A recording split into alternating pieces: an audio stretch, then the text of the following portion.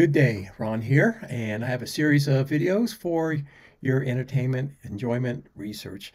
I create videos for learners, students of all sorts, whether you're in a college, university, or studying for some sort of certification exam. Mostly my videos are around cybersecurity. However, software and databases are right in that fold. So I do some videos like this about software and the whole environment. This one is creating a software engineering factory. Now, this is an introduction to several concepts, and each one of these concepts can be researched and explored a lot deeper than what I'm presenting. So I'm just presenting an overview. Also, there's other aspects that can be added to, subtracted from the 6 items that I'm listing here as well. But it gets you started down the path of thinking about how Industry 4.0, Manufacturing 4.0, however you want to call it, is integrated in the software development area and creates an entire constellation, for lack of a better term, of pieces and parts that can make the organization function fully and wholly. And so what we're going to cover today, I'm focusing on a case study. Let's say we're focusing on semiconductor packaging. Now, semiconductors is a hot topic. It could be automobile manufacturing, EV factoring, or any other items regarding factories and production, or it could be simply a software environment in itself. So again, concepts, but the case study here that we're going to talk about is semiconductor packaging. Next, we're going to talk about Industry 4.0 and how that relates, sometimes called Manufacturing 4.0. The Web 3 technologies will cover some of that, what that is, how it's a little different than Web 2.0, the older stuff. Decentralized Autonomous Organization, DAO, how that is part of this constellation. And matter of fact, that's talking about blockchain technologies. That's right in the scope of cybersecurity as well. I just want to key that in. The software factory concept, a little different flavor and approach to software development. Certainly the software development lifecycle, the secure software development lifecycle is part and parcel. And verification and validation, that's could be part of quality control, is part of quality control. It's an IEEE conversation, if you will. And so we'll talk about these 6 components and how really they sort of fit together. So the introduction right here, I will read some of these slides, but I'll fill in some of the concepts. As a concept and introduction, there are several aspects that are both evolving and congealing to help developers. And we can use developers in a very broad sense, hardware, software. Let's just keep it in that context. In the U.S., industries create a software engineering factory. Again, this is a starter concept. I'm using a case study. Each of the components addressed in this brief paper, so this is based off of Medium.com paper that I wrote, can be quite complex on its own accord. However, this discussion is to demonstrate on a very high level how these pieces can be leveraged and actually part of a whole constellation in industry. And industry, again, that's a very broad-based term. Could be manufacturing, could be software, could be pick your poison, if you will. So we've got this cyclical, and you can start off with manufacturing, Web 3, DAO, software factory, verification, validation, packaging. So it's an iterative process, an iterative circle. How you build this out is really something on your own. If you're doing a research project or if you're in an organization thinking about this as a concept, drop me a note. I'll be glad to help you find some good research. I'll leave my contact information in the YouTube comments area. I think that's where it is. Anyways, semiconductor packaging. And really, I chose this as a general topic because I'm in Flagstaff, Arizona, and down in Phoenix they're doing all kinds of build out. Taiwan Corporation is down there, Intel, they're all doing these large build outs, and part of it is to rehome, if you will, the semiconductor industry back on US soil. Now, semiconductor packaging involves the use of various substrates, things like metal, plastic, glass, ceramic, casing containing one or many discrete integrated circuits, and semiconductor devices. Now, if you're an electrical engineer, you know it depends on the environment that you're going to put that semiconductor in, and there's thermal properties, there's transfer properties, other electrical properties, static discharge, etc., with how you package items. And the more expensive items are used for things like space, technology, whereas the less expensive might be consumer products. It could be even the same darn chip process, but how it's packaged is based on the environment. While the individual components are fabricated prior to dissectioning and testing, that's again taking the wafer and slicing it up, the resulting components are packaged to provide better performance based on the environment and other platform factors.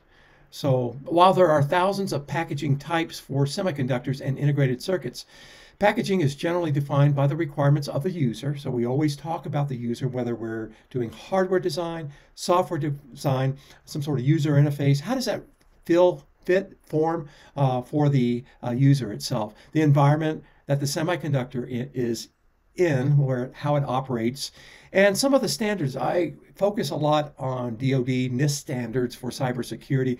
That could be part and parcel. There's other standards based on environmental quality control, etc., based on the state, national standards, etc. There's also industry standards. I mentioned IEEE, so that would be one really strong set of standards itself.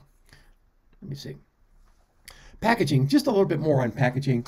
Evolving standards are to be identified, including background radiation, high density, low emissions, substrate selection for optimal performance, transient air tolerance. That's we talk about electrostatic properties, conductance properties, etc. when we're designing chips, and other aspects that have to be part and parcel of the circuit design. Not only the circuit, but the platform and the packaging that circuit goes in, circuitry. In addition, space flight, military applications, semiconductor packaging applications use hermetically packaged microcircuits, HPM, and more recently, both glass and plastic are encapsulated microcircuits. They're often referred to as PEM circuits, which in itself has evolving standards. As you can imagine, with lunar exploration, potential Mars exploration, all the satellites that we have going on, including EVs, so packaging is going to be quite different. And next we have Industry 4.0 or Manufacturing 4.0, 4.0. I've heard it said many different ways. It's like potatoes. Anyway, Industry 4.0 is a framework that conceptualizes rapid technological change to industries and the resultant processes that are used by, in this instance, manufacturers, so Manufacturing 4.0. In fact, you can say this is the overarching discussion. We can put the other items in, but I wanted to present these 6 items and we'll summarize it at the end. Industry 4.0 boasts increased interconnectivity, smart automation in and between manufacturers, not only within the manufacturing environment, but the whole constellation, the processes, if you will. So if you think of Tesla as an example, if we're looking at semiconductor packaging, we need to look at the whole constellation, how if we are manufacturing chips with certain substrates, certain properties based on the environment, we talk about robotics with Tesla as well as EVs.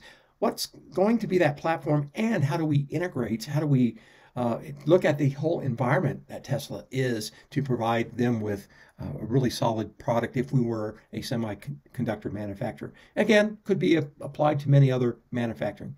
I note down here, Industry 4.0 can be inferred as Manufacturing 4.0 in this context.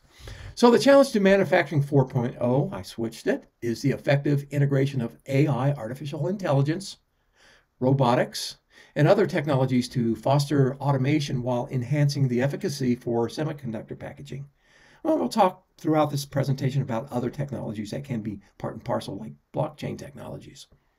The blending of technologies to support Manufacturing 4.0 in conjunction with other technologies such as blockchain, the Internet of Things, or IoT, Industrial Internet of Things, the machine-to-machine M2M communications, serves to actually, it increases automation, but it also enhances manufacturing. Self-monitoring of verification and validation, we'll talk about that V&V at the end, and that's tied to and associated strongly with quality management. And the use of smart machines that can analyze and diagnose issues without the need for human intervention. So really, we're leaning towards a smart manufacturing environment with little human interaction. Of course, this is why I tell all my learners, my students, if you will, look for the newer jobs that are working on AI, software engineering, not the factory floor items anymore, because a lot of that stuff is going the way of automation, and that's what this is really kind of all about. So Web3 technologies, really you could say we're in Web 2.0 right now, plus or minus, if you will. So Web 3.0 is an idea for the iteration of the World Wide Web that incorporates concepts such as decentralization, and a lot of that's managed by blockchain technologies. That it's a database technology. You can look at it that way. I'm not talking about digital currency. That's on top, if you will. That's very controversial right now. So thinking about blockchain technologies, IoT, trust and verification, if you will, with Web 2.0 as it exists, data and content are often centralized. So if you think of Intel, great company, but at one point in time, wherever their manufacturing environment is, wherever the engineering area is or are, if you will, all of that is really tied to a central headquarters, if you will.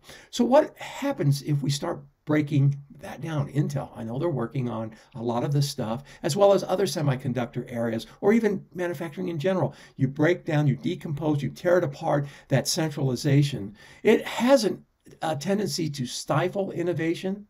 Think about the large corporation, how innovative individuals are, engineers are in that environment, some great designers. It's hard sometimes getting through that morass of a very large hierarchy, given a group of companies that are involved in one technological market. So think about outside of Intel itself, Motorola, etc., all these other companies, the Taiwan Semiconductor Corporation, etc., how they sometimes share things and sometimes fight between each other. So there's the cohesiveness ends up being pretty stifled in Web 2.0. Web 3 technologies ends up kind of being that leverage to help out. So that brings into a concept, decentralized autonomous organization, DAO. And a DAO is sometimes called a decentralized autonomous corporation, DAC. So that's, again, one of those terminologies that gets switched back and forth. It's an organization with defined rules that are encoded into a blockchain. And I encourage you, if you're interested in blockchain, dig deep into it, because I think it, as we all know, it's going to be one of the driving factors, certainly in Industry 4.0. And it's controlled by the organization members. And in fact, think about it this way. You could have an organization that's a hybrid of Intel and Microsoft and that sort of thing. It's controlled by the agreements within the blockchain, and there's not necessarily influenced by a central office or central government or other outside agencies. It's a set of contracts that's managed and mitigated by blockchain technologies. DAOs are member owned. So again, you could have who's a membership. It could be a consortium of organizations. It could be a consortium of organizations as well as universities that are involved as well. So it can be managed by the blockchain technology. Now over to the right is really a construct diagram for blockchain in terms of the proposal, the voting, the development, and deployment. And it's iterative, as we can see here. However, keep in mind, later on I'll do another video on blockchain itself. This would be way too long of a conversation for this video. We're just doing an overview. And it looks I have the wrong label on this. This should say Software Factory up on the header. So Software Factory is a structured collection of related software assets. Now, we talk about this in C++ programming, even Python, C. Pick your flavor of language where you have either a generalized library, specific library, etc., where you can pull objects into your code. So think of it in that way. Both the production and distribution of software components based on specific, externally defined end user requirements. So there's a little bit of a different twist there. If I'm creating financial software and I'm using C++, I can buy a whole library of financial objects. But think of it in terms of user requirements that we're building this software factory about, if you will. A software factory applies modern manufacturing techniques to the development and deployment of software. Now, I mentioned in here, again, label's wrong on here. I'm not going to go back and change it in the middle of recording. I'm going to plow through. So thank you for bearing with me. A software factory incorporates extensive tools, processes, and content using a schema to automate the development and distribution of software. So rather than being a little myopic, like let's say if we're doing C++ development or C# development, or pick your flavor, that's kind of bundled in the context of that development environment. This cracks that open, and think in terms of a Web 2.0 where we had hierarchy and now we're breaking it up with DAO. Likewise, the software factory takes that tight-fitting C++ or C# or Python and breaks it open so it's a lot more general and transitory between many environments. Now, I mentioned the SDLC as well as the SSDLC, the Software Development Lifecycle, and the Secure Software Development Lifecycle. Other rapid development models, we have the Spiral model, we have Agile, we have, going back years, the BOEM model, which is basically how software development started in terms of the Spiral model. But those can be part and parcel of the software factory. Now, if you're into the software aspect of this, I'm really stating that this is going to shed apart from the tight bundling with software environments and open up the ability for software to be created in a more fluid way. I am a little bit hesitating on some of these words only because it's another complex topic, but hopefully you get the gist. I will put out another video on this. The use of software factory will leverage prior software module and security development for firmware, component and application development through the semiconductor packaging environment using manufacturing 4.0 and the software factory process. So we're looking at a constellation of software components that can be tested, validated, verified, and moved around to different environments. Think of it like components in a factory rather than components in a piece of software. It's opening up that egg, if you will. So verification and validation, V&V. This is good stuff. I've taught a few courses on this stuff. It's really married with or linked up to quality. A lot of times when I was teaching V&V, it was leaning towards verification and validation of software engineering projects. So keep that in mind.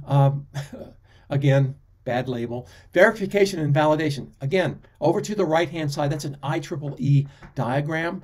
The requirements analysis, high-level design, low-level design, the coding. Over to the opposite side, system testing, integration testing, unit testing.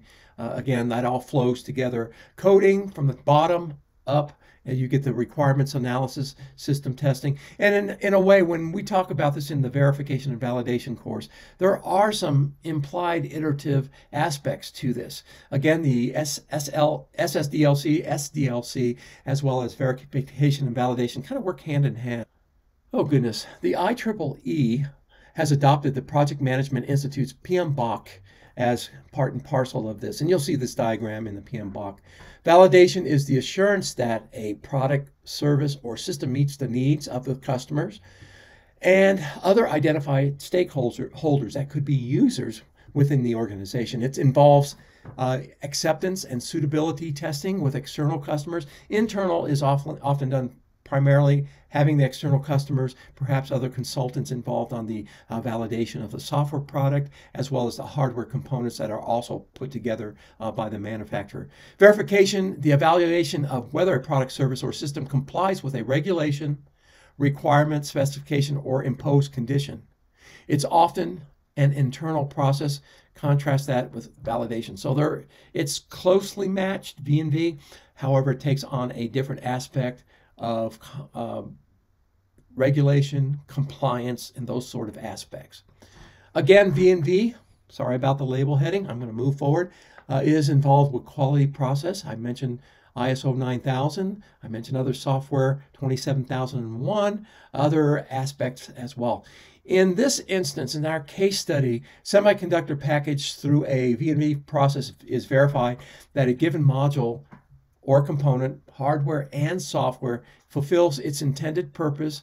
Components are sourced from approved vendors. That's the compliance, if you will. DoD has certain standards. You can't go out and purchase hardware, software through some vendors that are known adversaries of ours and suppliers.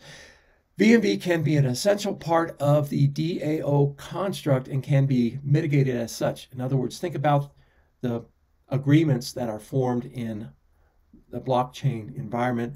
Verification and validation can be part of that contract, and it should be. It should be. As a point of conclusion, industry in the United States is shifting to more of a domestic calling. It's rehoming a lot of our factories. And in this case, we were chatting about the software, hardware, the whole constellation for semiconductor production. So you can take these 6 items and look in a different scope at another environment, if you will. The concept in the paper briefly outlines the 6 highly technical aspects. This is just a summary. So this is what we covered: semiconductor packaging, Industry 4.0, Web 3.0 technologies, how that contrasts with the current web technologies, DAO, decentralized autonomous organizations, software factory concept, and that includes SDLC, Spiral, BOEM, Agile, pick your flavor, verification and validation that could apply up the chain to hardware and software. Again, these are 6 components, mix and match based on your environment. An introduction, you can interject other aspects that you read about here to build that constellation to support the environment. Send me a note, certainly, there, like the video if you do like it. Send me comments, suggestions, other topics you would like me to cover. I will go over some of these aspects in a little more detail. This is for you who are studying for a class, looking for research information, doing some sort of consulting, getting new ideas. Let's have a conversation. I'm here to support you and glad to help. Signing off, and talk to you soon. Bye.